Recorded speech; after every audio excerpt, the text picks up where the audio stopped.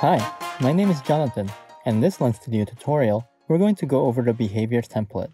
This template demonstrates how you can use behavior to create an interactive lens without writing code. It comes with several examples, including how to change an image on tap, running tweens, and even calling a custom function in your own script. To get started, first open Lens Studio 3.2 and select the behavior template. Next, let's take a look at the Objects panel, which lists all the elements in your lens. Here you can find an object called Behavior Examples. Underneath that object, you can find all the behaviors that drive the interactivity within this lens. Let's click on the first example to see how it works. With it selected, you'll see that the inspector panel shows us the list of behaviors. A behavior is a built-in script that can be added to any object like any other script, which allows you to build interactivity without writing any code. So in the first script component, you can see a behavior, and in there you will see two parts which drive the interactivity, the trigger and the response. So in the case of the first example, when the lens turns on, it will run tween. Next, you'll notice that the behavior is controlling the interactivity, but not the visual that you see. Instead, it references visual or other properties such as a tween name. To see the visual that the behavior is working with, right-click on the target object and choose Select. This will select the object that the tween is calling the tween on. In this object, you can see the image we're fading in, as well as the tween we're calling, which has the same name as before. In addition to individual behaviors, you can connect several of them together to create more complex interactivity. Let's take a look at the next example by clicking on it in the Objects panel. Like before, you can see a trigger and response. In this case, on tap, send custom trigger. Send custom trigger is a way to communicate between behaviors or between behaviors and other scripts. It is a unique string that gets broadcasted globally to the entire project, and it will trigger any behavior script that is set to run with a trigger name matching the trigger broadcasted. So in this case, when you tap, it will emit the custom trigger setImageOwl.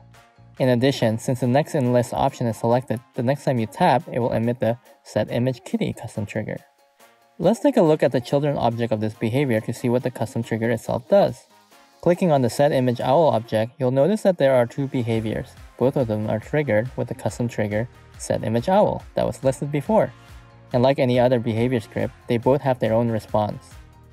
In other words, when I tap, it will set the texture as well as run the tween on the logo.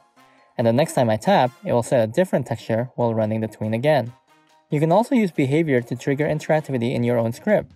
This is useful so that you can create your custom logic using JavaScript, but not have to worry about how to trigger it. Let's select the on-tap swap through face objects underneath the face interaction example. Notice that there are two scripts here. One is behavior and the other is swap through objects. The swap through object script allows you to provide a list of items, and the script will show one of them at a time, enabling the current item and disabling the rest. If you open that script, you'll notice that the script exposes an API called activateNextItem. If we look at our behavior again, you can see that on tap, behavior will go to the swap through object script and call a function named activateNextItem. Thus, every time you tap on the screen, your lens will swap through and activate the next item. Awesome. There's a couple more examples in this template, and we recommend you try them out yourself, based on what you learn here. You can learn more about each example in our template section on the Lens Studio website. Don't feel limited to the behavior examples either. Feel free to add your own behavior as well. To do this, in the Objects panel, press the plus button, then type behavior. Once you're happy with your lens, try previewing it on your device so you can see what the final experience might look like. To preview the lens in Snapchat, click Preview on Snapchat in the top right corner of Lens Studio.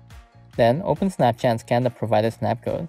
Once Snapchat and Lens Studio are connected, press the Send Lens to Device button. You can now preview your lens in Snapchat. Interactivity is a great way to make your AR experience more engaging by allowing the users to have their own unique experience. Next time you make a lens, try pressing the plus button in the Objects panel and adding behavior.